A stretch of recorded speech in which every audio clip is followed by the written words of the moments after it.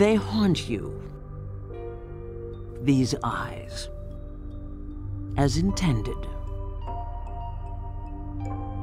Eye to eye, you're supposed to regard the greatest and the tiniest, the lowliest, equally. If we can get down and look these species in the eye, really get down low and really look them in the eye, and you see how lovely they are and how much intelligence there is there. They're telling us something. I mean, they're shouting it to me. For 10 years now, our friend, National Geographic photographer Joel Sartore, has made it his life's mission to be their messenger, and he hopes their protector, their Noah, building a photographic ark. This is the ark room, we call it. We have 5,002 species in here, wow, all rolling past. At this rate, it would take 2 hours to see them all. It's supposed to just overwhelm people with what life looks like on Earth. And what might soon be extinct. The very last, that's the very last of his kind, the Rab's fringe-limbed tree frog. His name's Tuffy because he's outlived the projections. He's like 9 years old at least. So when he's gone, that's it. That one will be extinct, yep. Sartore's photo ark will be at the National Geographic Museum in Washington, D.C. until April. This is the northern white rhino that I photographed at Dvor Králové Zoo this summer in the Czech Republic. There were 5 at the time. There's a very old female named Nabire, and she died 1 week to the day after we photographed her, and now there are 4.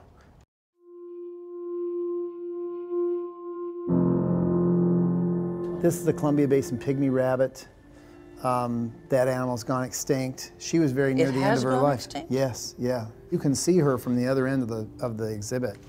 We wanted people to be able to see her and to come into this room and have the experience of, well, this is what we're talking about. This is the consequence if we ignore the world around us, right here. This is the consequence of that. We lose thousands of species to extinction per day on this planet.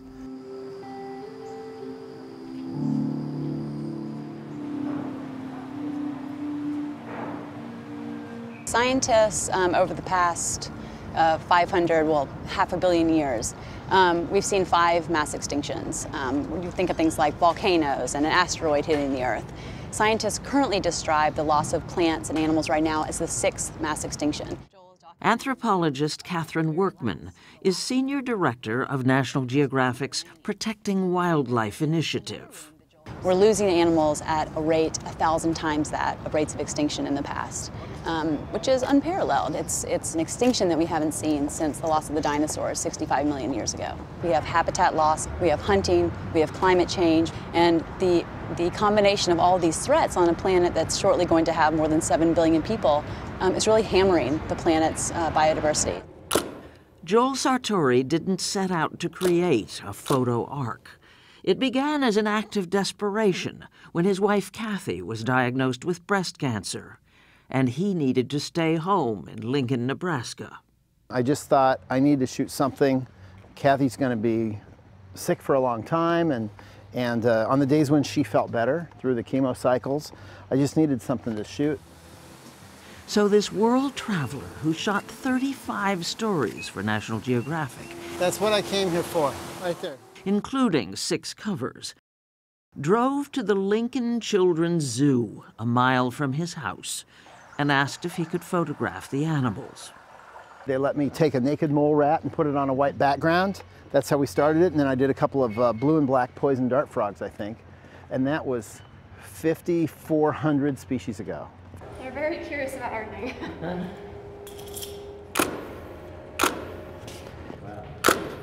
Sartore is not quite halfway through photographing all 12,000 animal species in captivity, endangered or not.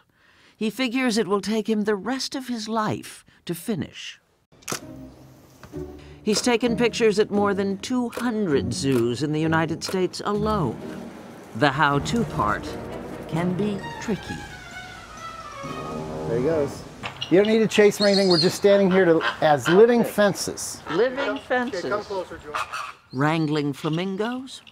He's in the shadow since all the light's coming straight back. Not quite like getting your ducks in a row. So now doesn't this look nice? Doesn't this look nice? Perfect. It's perfect for chimps. On the other hand, success is not always guaranteed. Not a bashful bird at all. Ow! Ooh, crap. And there can be hazards. You've heard of angry birds? This is like a $6,000 camera. Doesn't he know that? Hey! This bird, the nastiest, most badass bird I've ever had to do. Got it. Nice. Why zoo animals? Zoos often have the only populations of these animals. They're gone in the wild. And if it weren't for zoos, a lot of these species I shoot would be extinct by now, hands down. Sartore accepts that people fall in love with fuzzy, cute animals, like the fennec fox. These at the St. Louis Zoo. But he wants us to appreciate the importance of the uncuddly ones, the ones we've never heard of. And this is often the only voice they'll ever have before they go away. This is their only chance to sing, in a way. His animals have been projected on the Empire State Building and at the UN. Soon they'll be shown on the Vatican. This has gone extinct, and this. Anywhere he can, as often as he can, Joel Sartore pleads for their lives. This is the best time ever to be alive to save species, because there's so many species that need our help. He hopes his photographs will get people to help, and he likes to hook them young.